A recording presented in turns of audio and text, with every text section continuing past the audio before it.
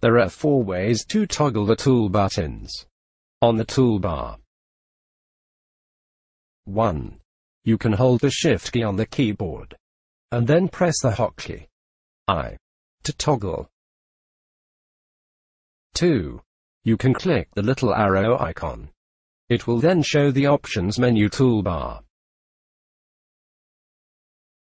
3. You can hold the Shift key, and then multi-click with your mouse or touch device the tool buttons. And 4. If you want to work faster on Photoshop, then you can use Buttoncommander automation software.